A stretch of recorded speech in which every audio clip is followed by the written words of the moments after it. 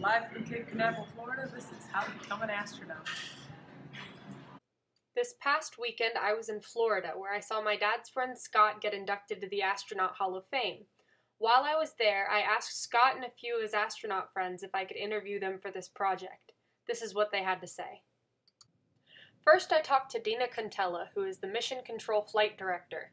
She makes sure everything on the International Space Station runs according to plan and helps direct astronauts in the case of emergency.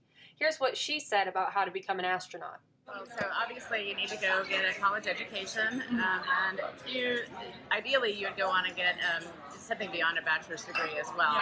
And it's pretty rare to be selected with simply a bachelor's degree. It takes a lot of different qualities, though, to be an astronaut. It's not just going and getting an education. It's you sort of need to be a jack of all trades. So, for example, this week on the space station, we're doing an experiment where we're going to dissect some mice. So, but not everybody on board the space station is a doctor, right, or a biologist, or somebody that would be able to do that just, on their own. So you have to learn skills that are appropriate for what you're trying to do. You can imagine if you're going to the moon, it'd be great if you were a geologist, but maybe that doesn't make you a great spacewalker. The next person I got to talk to was Scott Parazynski himself. Besides being an astronaut, he's also been the captain of the Olympic luge team and is the only person to have both flown in space and summited Mount Everest. He's done 5 space shuttle flights and 7 spacewalks, and his latest mission, STS-120 in 2007, was highlighted by a dramatic, unplanned spacewalk to prepare a live solar array, which he did successfully. He retired in 2009 and was just this weekend inducted to the Hall of Fame. Here's what he had to say about becoming an astronaut. The most important thing is to have a vision and to develop the skills sufficient to actually be able to apply. So in order to become an astronaut, you need to be a graduate of a college with a degree in engineering or math or science or medicine, and then several years of experience in fields related to flying in space. And so in my case, I was a physician, and I applied and not thinking that I would get in. And basically, it took 30 years of my life to build the skill set to finally get accepted. But there are so many different types of people that become astronauts. There are fighter pilots, test engineers, chemical engineers, mathematicians, astrophysicists, physicians like myself. And once you become an astronaut, then you have to learn about all these different fields that relate to the space program. So even though I'm not an oceanographer, I was trained in many areas of oceanography and weather and geology and astrophysics, because the things that we do up in space involve all sorts of different sciences. And so I just loved it. Every day was a different kind of learning experience. I learned something new every day of the job. The next person I talked to was Pamela Melroy, who is the pilot for Space Shuttle missions 92 and 112, as well as the mission commander for STS-120. Here's what she had to say about becoming an astronaut. Well, my best advice to you is to find something in a technical area that you like. And it doesn't have to be engineering. It can be any kind of science or mathematics or engineering.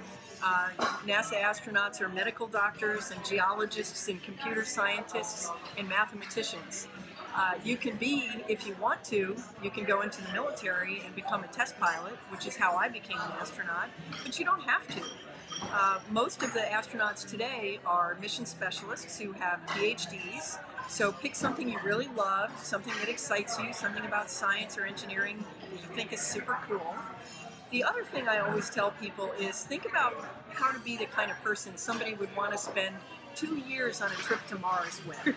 And you can actually practice at being that kind of person, right? You can practice working with people on a team, whether it's sports or music in a band or a club or other things. But practicing is really important for school, but it's also really important for being a good team player and a leader. And those are the kinds of people that we need, because someone your age is going to be the first person to step foot on Mars, and maybe they'll be you. So get ready. Doug Wheelock is the only active astronaut I got to talk to. He was on the STS mission with both Scott and Pamela, and is currently training for his next mission. The most important thing is to find something you love to do. Hopefully it's in the STEM fields, which is science, technology, engineering, and math. If you're interested in that area, find something you love to do in that area. And so the steps, they're pretty easy, really. I didn't really realize this until I got to the astronaut corps. But step one is to always be curious about the world around you. Ask questions. And then once you get on that path and you find something you love doing, then just do it with so much passion. Just live your life with so much passion that people can't take their eyes off of you.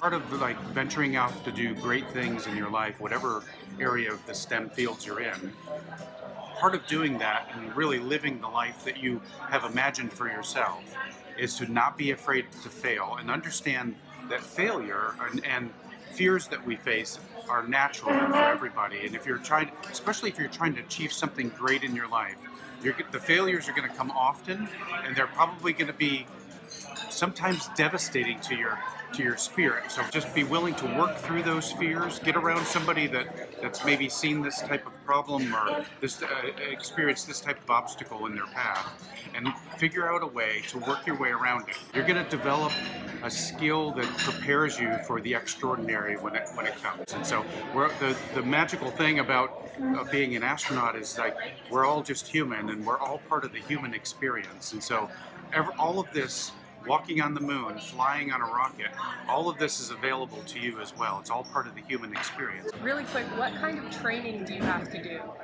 to prepare for the flight? So the training's very intensive physically, but it's also a lot of preparation psychologically that you go through as well. And the biggest things that we do as astronauts getting ready to fly, there's two major things that we focus on in our training.